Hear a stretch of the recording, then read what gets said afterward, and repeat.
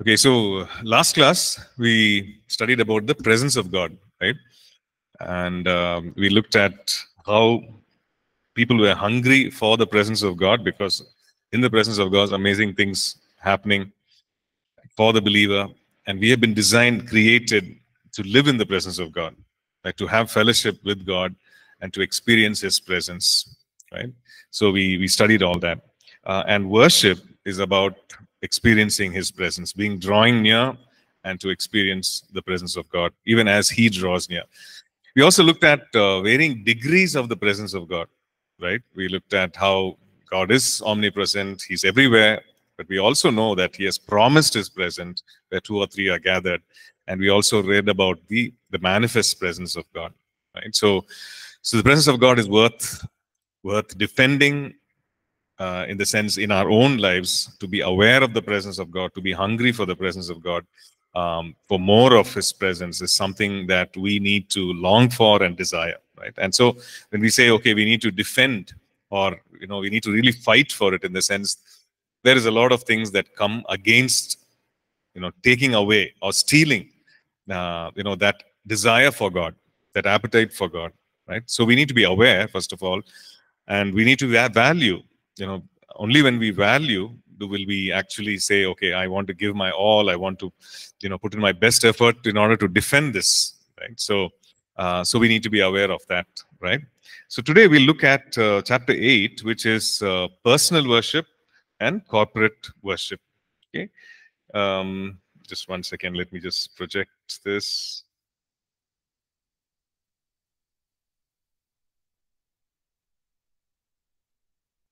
Okay, so personal worship and corporate worship. So what is the main difference? Personal worship is something that you do on your own, right? And corporate worship is worship when we collectively gather together and worship the Lord. Many times our impression or picture of worship is one of the other. Right? I remember having a conversation with a person, and he said, I'll anyway worship on my own. So I will come during the message time, right? I'll anyway worship, and God is, present everywhere. So I worship on my own. And when I come to church, I'll come during the message. I don't want to be part of the worship. Okay, so that was his, thought. And some people think that, okay, worship is only when we gather together as a group, as a church. Only when we gather together, only then it makes sense to worship, right? So both extremes are wrong, because God does something unique when we gather together as a body, right? When we gather together as a body and when we worship, God does something unique. God releases something, right? His presence, His power among us, and there's a purpose and something that is accomplished when we worship together collectively, right? Which cannot be accomplished when we worship Him on our own, right? And God does something when we worship Him on our own, which cannot be accomplished when we, gather together and worship. In the sense, there's something deep, something personal that He does in our lives when we personally, of our own, approach Him, and we make our choice to worship the Lord, right? Personally.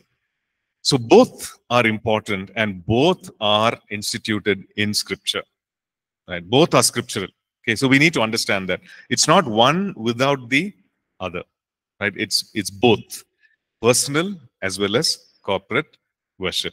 Okay, so let's look at when we look at the whole aspect of worship itself. We studied that we gather together, or we draw near to God in order to offer our worship, in order to offer our sacrifice of worship to Him, right?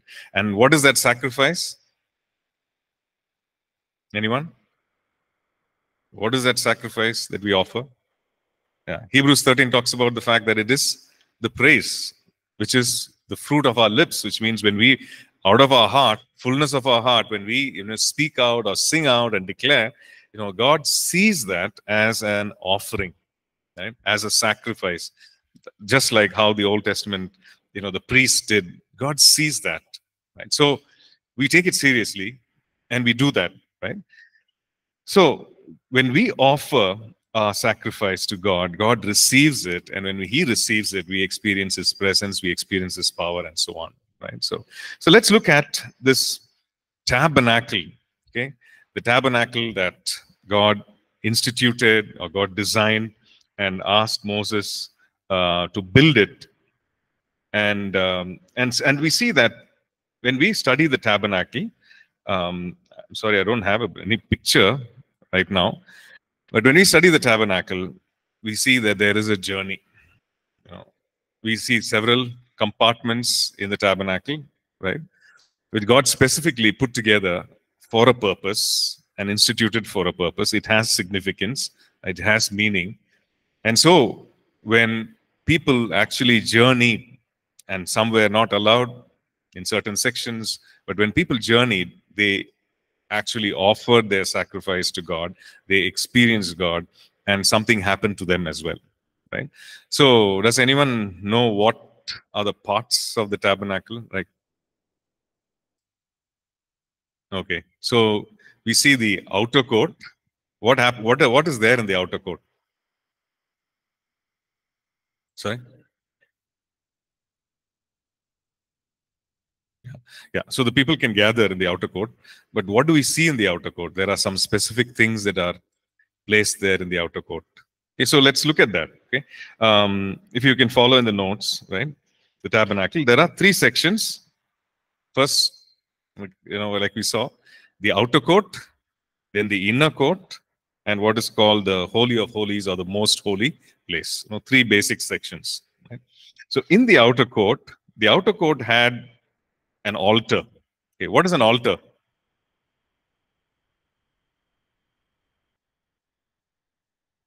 I'm sorry, a place to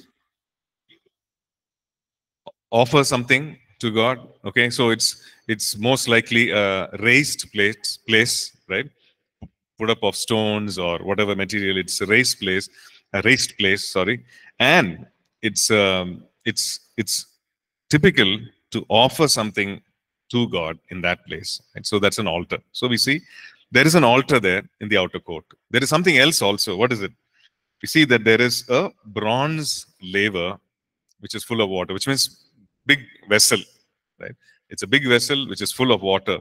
Now, the priest will come, the priest will have a ritualistic ceremonial washing of hands and feet right there, symbolic of consecration, symbolic of washing away of sin, and so on.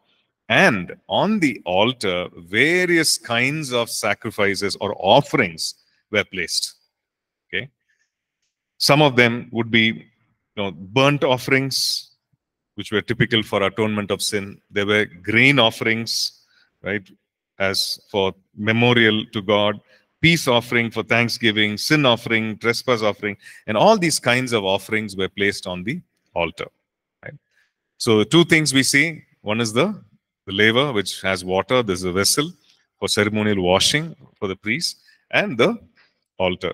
Right?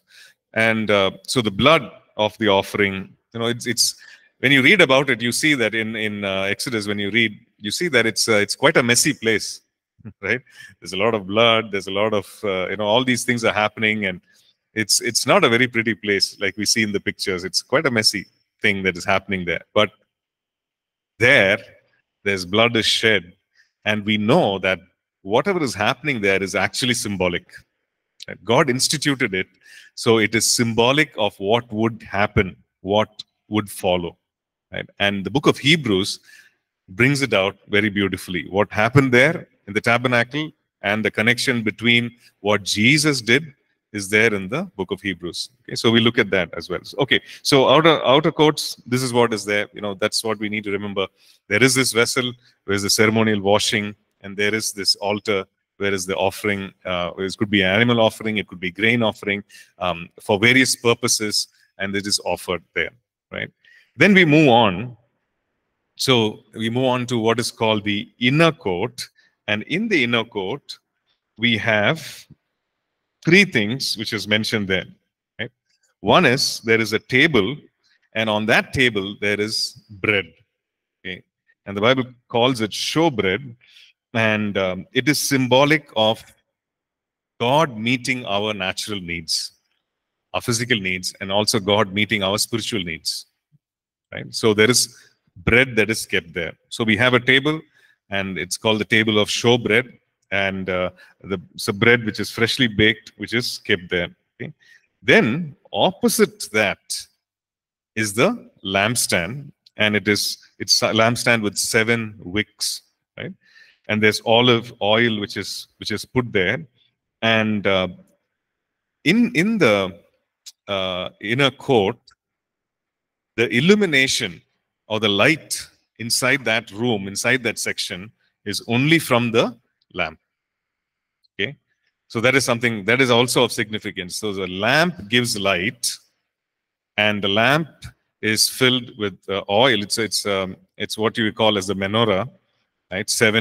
It's got 7 stems, and from that light, you are able to see the table. It illuminates the whole room, and from that light from the lamp is what we see. We are able to see the showbread.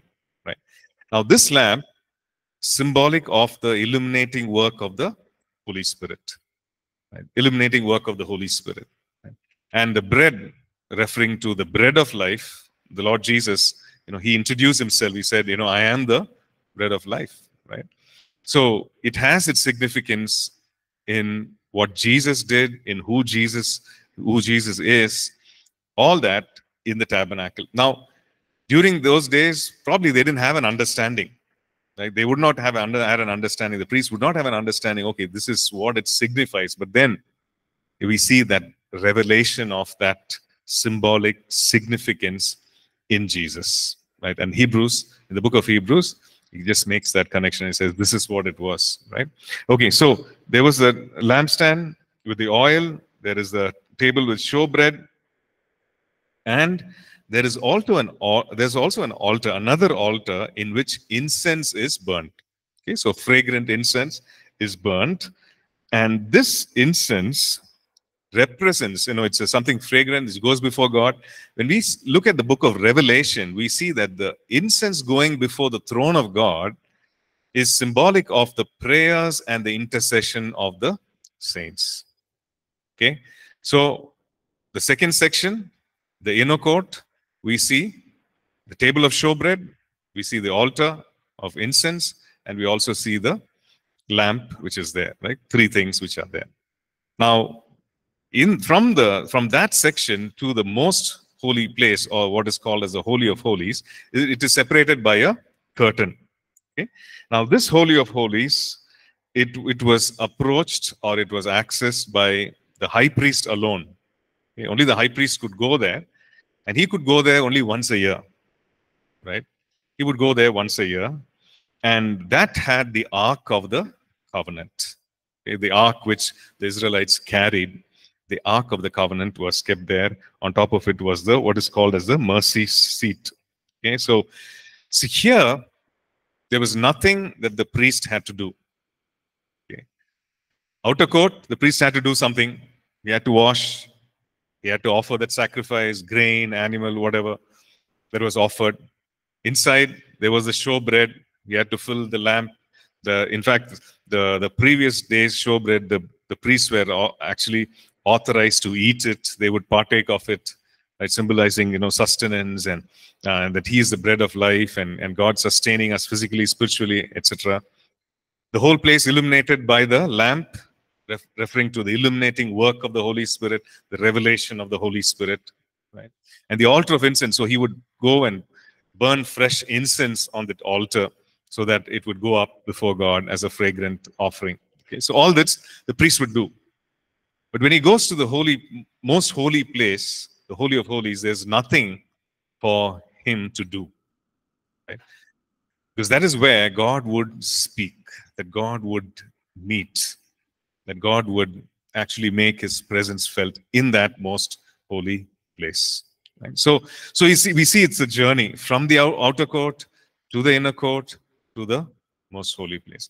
And we can see that is a journey, and that is symbolic of the sacrifice of the Lord Jesus for us on the cross. right? Let's look at Hebrews chapter 9. You can just follow in the notes, right? Hebrews 9 and verse 9, it says, it was symbolic, referring to the tabernacle and the sacrifice. It was symbolic for the present time in which both gifts and sacrifices are offered, which cannot make him who performed the service perfect in regard to the conscience. Okay, so the priest would offer over and over again on behalf of the people. He would go there over and over again, right? Because it was not enough to make one person perfect, but it was enough for God to cover or atone for a season the sin, right? So it was symbolic for the present time. Verse 11 and 12. But Christ came as the high priest of the good things to come, with the greater and more perfect tabernacle, not made with hands, that is not of this creation, not with the blood of goats and calves, but his own with his own blood, he entered the most holy place once for all, having obtained eternal redemption. Let's read that again, right? Verse 11. But Christ came as high priest, right? So there is this earthly high priest who's going into the tabernacle, but Christ came as the high priest of good things to come, with the greater and perfect tabernacle, not made with hands, that is not of this creation, not with blood of goats and calves, but with his own blood he entered the most holy place. So he's talking about a heavenly tabernacle, which the Bible talks about, but Christ came as a fulfillment, as the perfect high priest, to offer up these sacrifices, right, once and for all, having obtained what? Eternal redemption. Okay, having obtained eternal redemption. Okay, so this was a parallel. The Old Testament, what we see, the priest coming there, offering up the sacrifice and the atonement for sin. It was a parallel to what Jesus would do, right? Thousands of years later, what the Lord Jesus would do, and it was symbolic of that. Okay, so we see that the Lord Jesus was the perfect sacrifice. So that was what was symbolized, right? Hebrews 10 and verse 11 and 12 has this to say, right? It says that every priest stands ministering daily and offering repeatedly the same sacrifices, which can never take away sins. But this man, referring to Jesus, after he had offered one sacrifice for sins forever, sat down at the right hand of God. Okay. So while we study this tabernacle, we need to make that connection that the Lord Jesus is that perfect sacrifice. The Lord Jesus was that high priest as well, right? Who redeemed us once and for all. It says one sacrifice for sins forever, right? Eternal redemption. Okay. The second thing that we need to understand when we study the tabernacle is that we need to understand that we are the royal priesthood. Okay. Our identity, just like how the priests went and offered, we are the royal priesthood. How do we know that? Right? We see that the Bible talks about us as the royal priesthood. First Peter, we can look at that verse. Let's go to First Peter.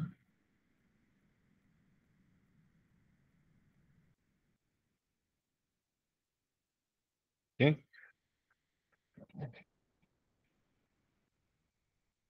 First Peter 2, verse 9, right?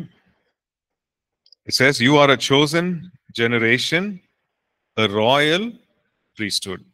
Okay, you are a chosen generation, referring to the disciples, the followers of the Lord. You are a chosen generation, a royal priesthood, a holy nation, his own special people, that you may proclaim the praises of him who called you out of darkness into his marvelous light. Okay, so that is something that we are called. We are called, you are the royal priesthood. What does royal mean? Something to do with kings, queens, people who are ruling, right? Kingdom, crown, throne, right? So all that referring to royalty. So we are seated with him, with the king in the high places. We are seated with him. And we are seated with him to rule and reign. So we are royalty in that sense, and but we also are the royal priesthood. We are the priests of God to minister to God in this manner. Right? So we are the royal priesthood. Okay, now let's look at Hebrews 10 and verse 19. Okay, it says, um, therefore, brethren, having boldness to enter the holiest by the blood of Jesus, by a new and living way which he consecrated for us through the veil, that is his flesh, and having a high priest over the house of God, let us draw near with a true heart, in full assurance of faith, having our hearts sprinkled from an evil conscience and our bodies washed with pure water. Okay, so we are the royal priesthood. We have been given access to come, draw near, to offer up our sacrifice of praise to God. Right? And it's unlimited access, unlike in those days where the high priest could go only once a year into the Holy of Holies. But we have been given unlimited access. So this is what it says, having boldness to enter the holiest. Right? Having boldness, each one of us, having boldness to enter the holiest, meaning you enter the very presence of God. What gives us the boldness? It's the blood of Jesus. What gives us the boldness? Because we are redeemed by his blood. Because our sins are overlooked, are washed away, are removed. The body of sin is removed. Okay? So we also know that in the Old Testament, when the high priest goes into the most holy place, there would be a rope tied to his leg, because if he does anything wrong, or if any fault is found in him, because he's in the presence of this holy God, he would be struck dead. Right? And the others, not wanting to die, like not wanting to enter into the holy place, they would just pull the rope and drag the body out. Such a holy God, such an awesome God.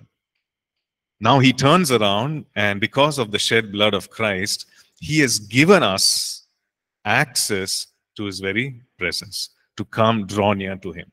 He has reached out and he has made something, he has made a way for us to draw near to him. So there's nothing, no barriers. Whatever was there, he has removed it. So that's what it says.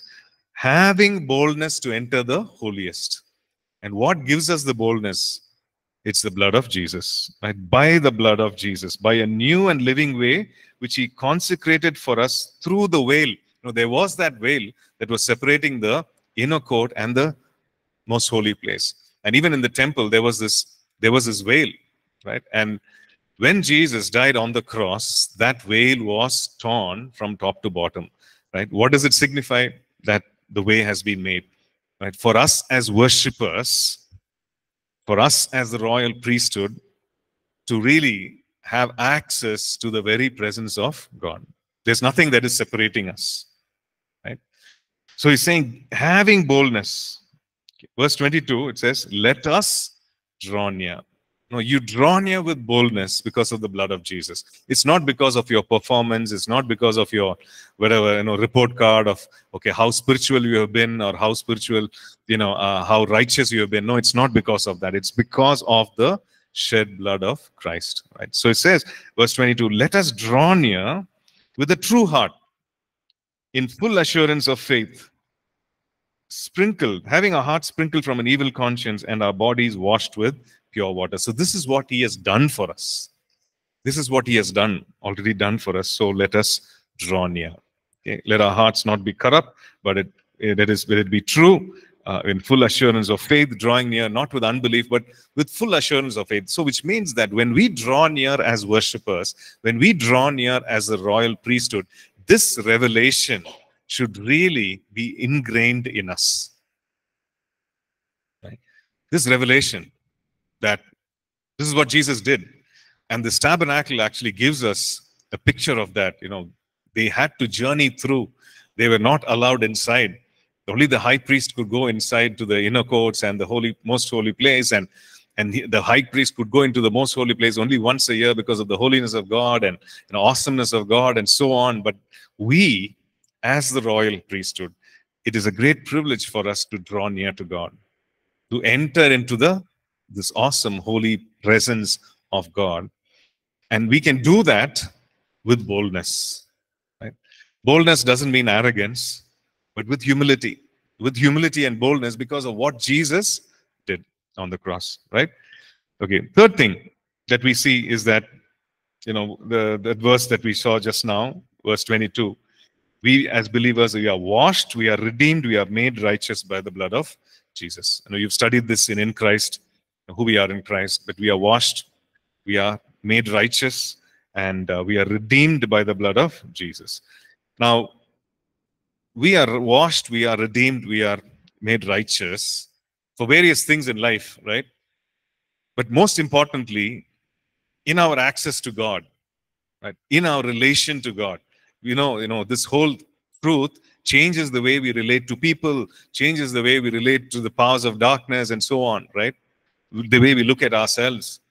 And most importantly, the way we look at God, the way we relate to Him, just completely changes us, right? It says, we are washed, we are redeemed, we are made righteous to have access to enter the Holy of Holies anytime we want to. It's just our intent. We can draw near. That's the most precious thing. It's not like that God says, okay, now you cannot come, or now is the time. Now is there's no entry, no access. No, we have access. Now, Holy of Holies in the tabernacle, it means the place where the priest would interact with God. But in our time, it just means the presence of God, the very throne room of God, access to God Himself, to talk to Him, to be with Him, to worship Him.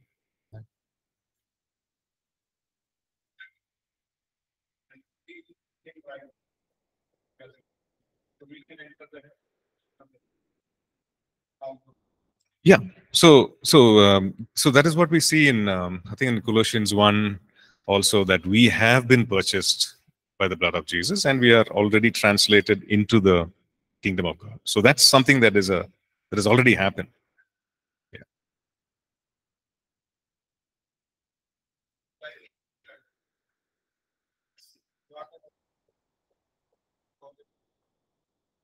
Mhm.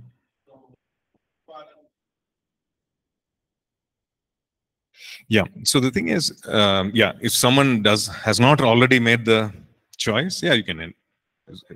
Yeah, you can. Yeah, definitely, you can say, okay, this is what it is. Christ has done this so that you can have access. You can enter into the kingdom of God. But you and I, having made that choice, having made that decision, are already in the kingdom of God. So what does Holy of Holies mean to us now? It's actually the very presence of God. So in our hearts, in our minds, sometimes we keep Him at a distance. We don't have boldness because we have messed up. Maybe we don't have, or we think, oh God, I need to do these 101 things, and then I will be accepted in your presence, right? We think like that. But then the Bible says something else altogether. It says that, hey, you've already been washed. And it had nothing to do with you or what you did. You just received by faith. You believed. By faith, you received what was already done.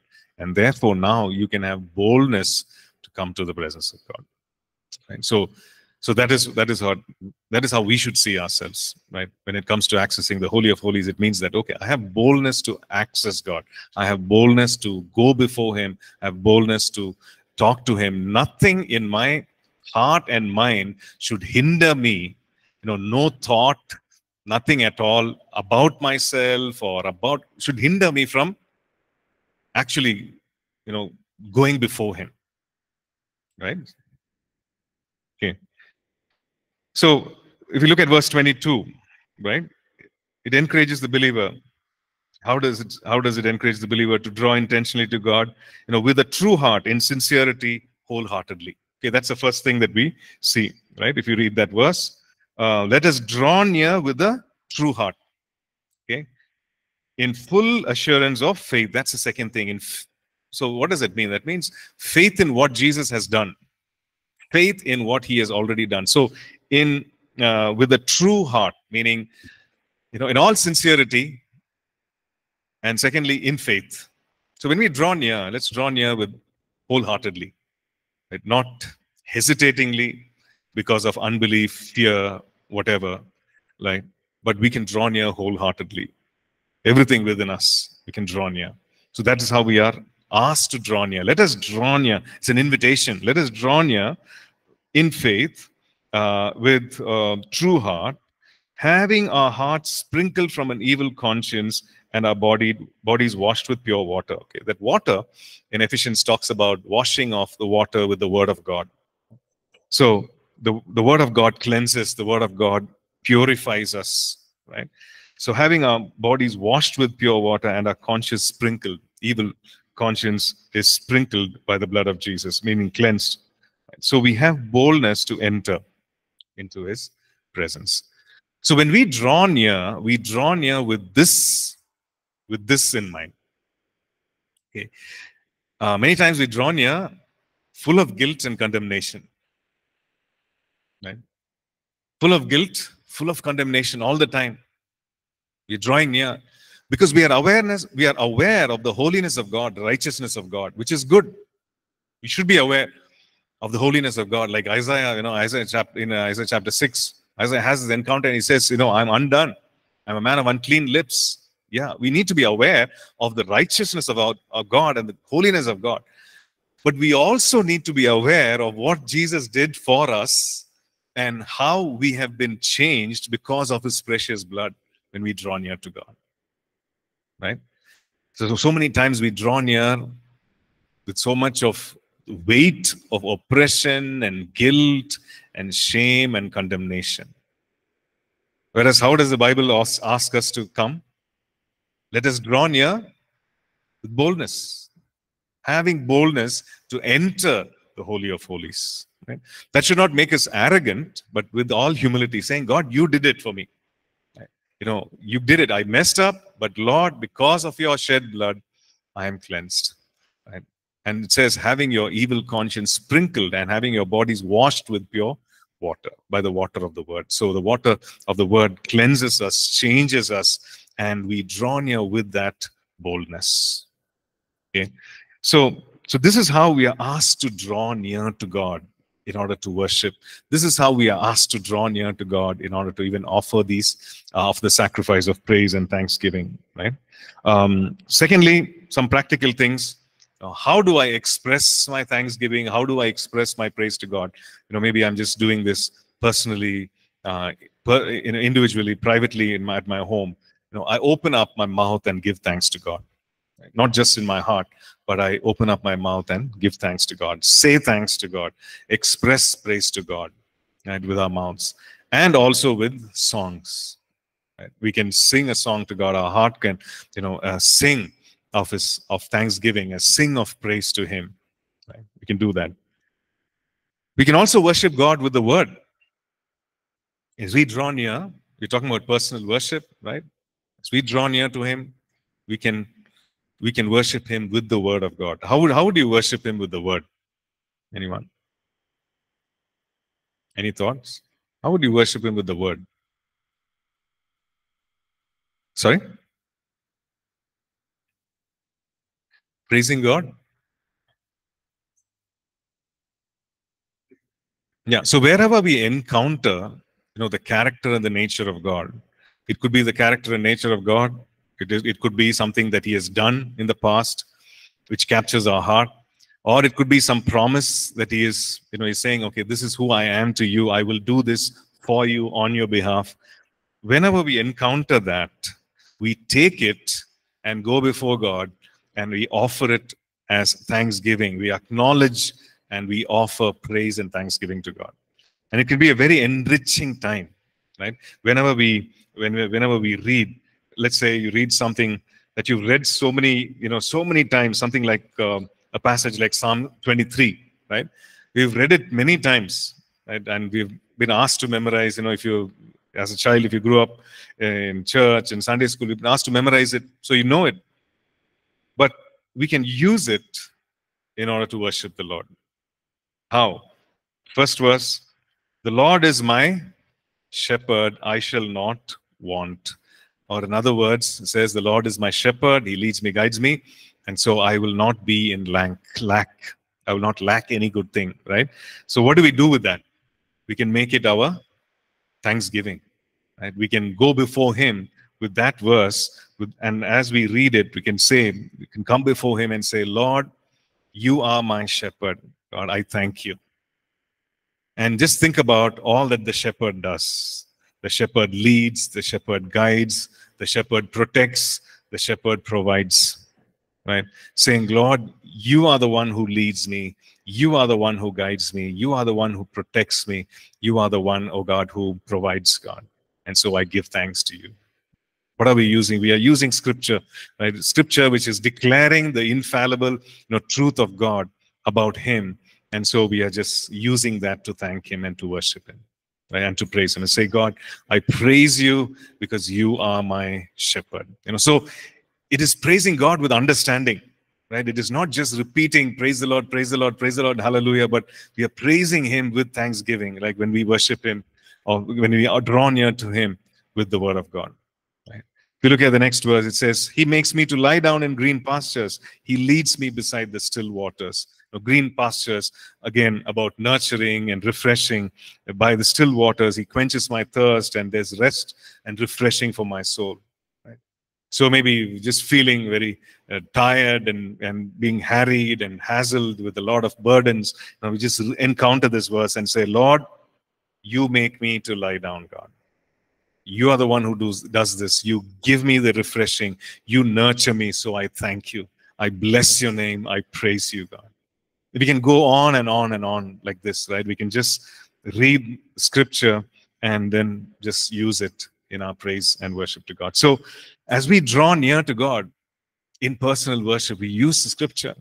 Maybe we might have just read one verse, but we use that in order to praise him, in order to worship him, right?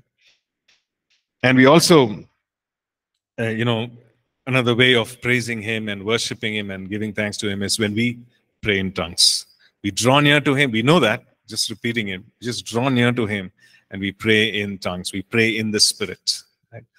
Is tongues a way of praising God? Yes. How do we say that? Because when we pray in tongues, we don't understand it. The Bible also says. But when 1 Corinthians 14 says, when we pray in tongues, we speak to God, for no man understands us. But how can we say conclusively that when we pray in tongues, that we are actually, it's one way of praising God? Yeah, it's directly talking to him, but it need not be praising him, right?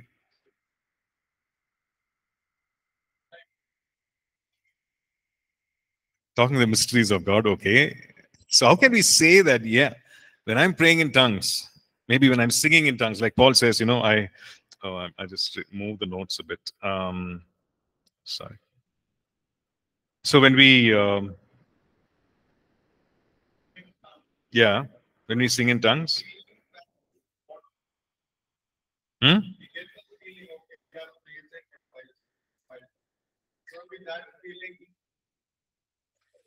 How can we say conclusively that when we pray in tongues, we are actually praising God? I'm not saying all the time, but tongues is one way of praising God. Okay, let's look at the first instance when people actually prayed in tongues. Okay, Acts chapter 2, right?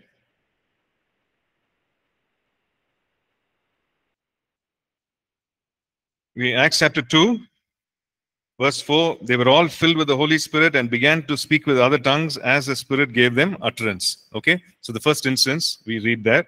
Then, look at the response of the people who heard them. Okay, verse 7 onwards. They were all amazed, they're all Galileans, etc. And what do they say? Verse 11, Cretans and Arabs. Okay, we hear them speaking in our own tongues the wonderful works of God. Right? So they're talking about the wonderful works of God, which is praise, right?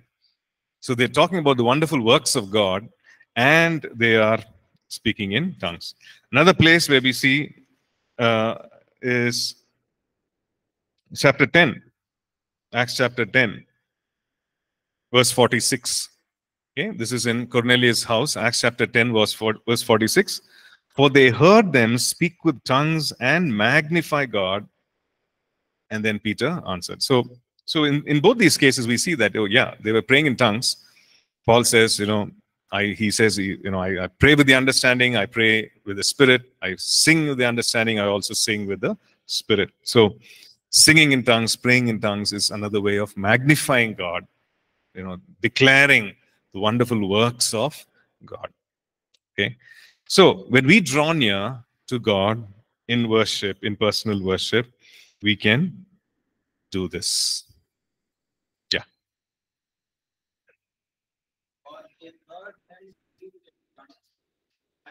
And magnify God. Yeah.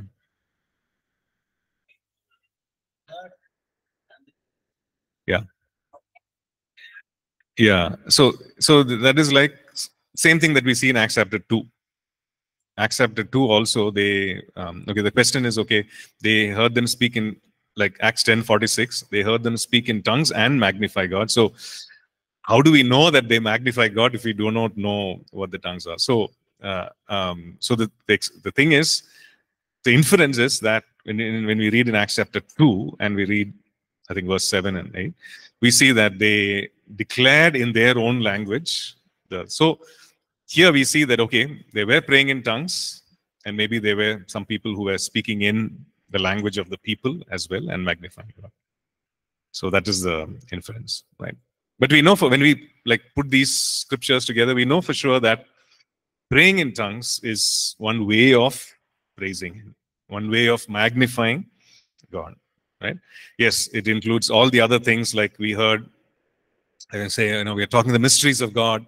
We are being edified in the inner man. All that happens, but also it is to thank God, to praise God, right? So we can actually set our minds. We can say, Lord, I just want to praise you. Right, I just want to take this time to thank you, to praise you, and then just begin to pray in the Spirit, begin to sing in the Spirit, right? Okay. And yeah, the fifth one that we see is that we are one of the that we saw already, that we offer the sacrifice of praise to God when we draw near to Him. Right? We are called to offer. We draw near with boldness. We draw near, with the fact that we have been washed and redeemed. And so we draw near to Him. We have access to His presence, and we offer our sacrifice of praise to God. Okay. Hebrews 13:15 is the word that we saw earlier. Therefore, by Him, let us continually offer the sacrifice of praise to God, that is the fruit of our lips, giving thanks to His name. Psalm 100 and verse 4, enter into His gates with thanksgiving and into His courts with praise. Be thankful to Him and bless His name. Okay. So when we do this, we do this in our personal time as well. We draw near to Him, and we do this in our personal time, in the privacy of our room, or just by ourselves. We can do this, right? So why don't we spend some time doing that? Okay, maybe we have all those who are, yes, Juliana, sorry about that. Yeah, the questions you couldn't hear, but hopefully I repeated the question and the response. If there's any doubt about the previous one, you can always ask, right? Okay, so right now, let's just take some time. Okay, so just like how people moved or made that journey in the tabernacle, let's take some time to just be in the presence of God and personally just enter, or take that place, or make that pathway that is already, or take that pathway which is already prepared for us. He's already made a way for us to draw near, right? So we do that with boldness, right? As we approach God, we do that with boldness. If there's any sense of guilt or condemnation, maybe if there's things that we need to repent of, we can do that. But we do that knowing, in faith, knowing fully well that His blood cleanses us, and He is faithful to those who ask. He's faithful to forgive. He's faithful to forgive and cleanse of all unrighteousness. Okay, why don't we just bow our heads and spend some time there. Right? Be aware that He has made a way. So today, we do that with humility as we draw near to God in our hearts and our minds. When we draw near to God, we do it with humility, but we also do it with boldness, with confidence in the blood of Jesus. Confidence in the blood of Jesus. That's His blood cleanses, washes us, right, from all unrighteousness. Right.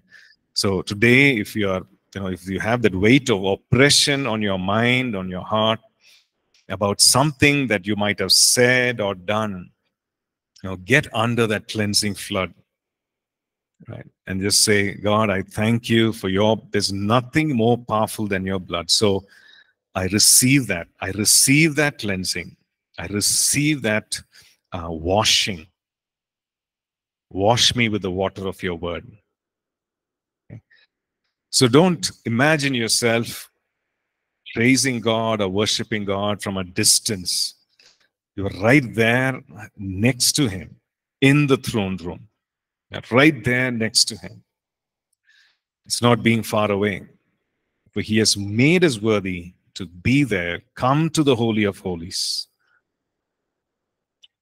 So Hebrews 4 talks about that we have access to come to the throne of God to receive grace and mercy. So He has made that way for us. So let that be in our minds. Hallelujah. We thank you, Lord. Just thank Him for the cleansing. Thank Him for the position that we have. Thank Him for the access that you and I have into the very presence of God that, the Old Testament saints did not have that. They could only look forward to the cross, but we, having the finished work of the cross, walking in the power and the revelation of the finished work of Jesus on the cross, we have access to God, even right now. Father, we thank you, Lord. Thank you, Master. Thank you, Lord. And so we can offer a sacrifice of praise and thanksgiving. What are some things that you want to thank God for? Just go ahead and thank Him. We can thank Him for cleansing. We can thank Him for, this justification. We can thank Him for all that He has done. We can just thank Him and praise Him for who He is to you and what He has done.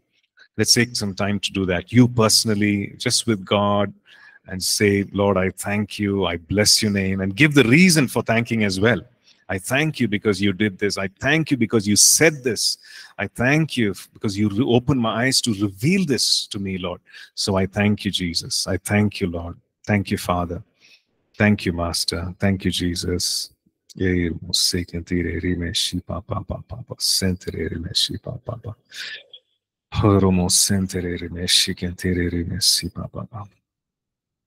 we can also thank Him with the word. So maybe we can open up to Psalm 23 right now. Right? Open up to Psalm 23 or any Psalm, but we can turn to Psalm 23, and as you quietly read through it in your mind, just thank the Lord. Right? Just thank the Lord for every verse that is there, for every declaration, for every testimony that is there by the psalmist. He says, the Lord is my shepherd, which means the Lord is my shepherd as well. And so you thank the Lord for the leading, for the providing, for the protecting, for the guiding. And you just use the word, just read the word back, sing the word back, and say, the Lord, you are my shepherd. You paraphrase it, right? You declare it and say, the Lord is my shepherd. And so you make it personal and say, yes, the Lord is my shepherd. You can even talk to God and say, Lord, you are my shepherd. You are my shepherd. Yes, Lord, because you are my shepherd, I do not lack anything. I will not lack anything. I just want to declare it. Hallelujah. Praise you, Father God. Thank you, Lord. Thank you, Lord. You lead us. You make us to lie down in green pastures and by the still waters, God. We thank you, Lord, because you restore our soul, oh Father God. Lord, imagination, thoughts, oh God, which are battered and wounded, Father God. Lord, you restore it, Master. You restore it, oh Father God. Every lack of clarity, Father God, you bring focus and sharpness to our thinking, oh God. You restore our soul, oh Father God. Things that we struggle with, oppressive thoughts that we struggle with, oh God, Lord, need not be there because you restore our soul, oh Father God.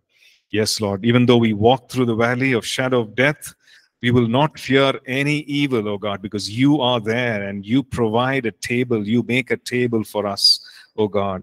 Yes, Lord. You said you will never leave, that you will never forsake, oh God. So I thank you, Lord. You are with us. You are with me. Your rod and your staff, they protect me, they comfort me, oh Father God. Yes, Lord, you prepare a table, you, oh God, put on display, oh Father God, Lord, and right in front of my enemies, oh Father God, and you anoint my head with oil. Let's just thank him for that. Thank the Lord. Lord, you anoint me with your oil, God. You fill me with your spirit, oh God. You anoint me with the freshness, oh God, of your spirit. We thank you. I thank you, Jesus. I thank you, Lord. And yes, Lord, I make that declaration, God, that surely goodness and mercy will follow me. Surely goodness and mercy will follow me because I'm following you, the shepherd. Surely goodness and mercy will follow me, God, all the days of my life. And yes, Lord, we choose to dwell in the house of the Lord, both now and forever. Thank you, Lord. Bless your name. We praise you, praise you, praise you, praise you, God. Thank you. Thank you, Lord. And also, you can choose to pray in the Spirit, pray in tongues, and just magnify His name. Oh,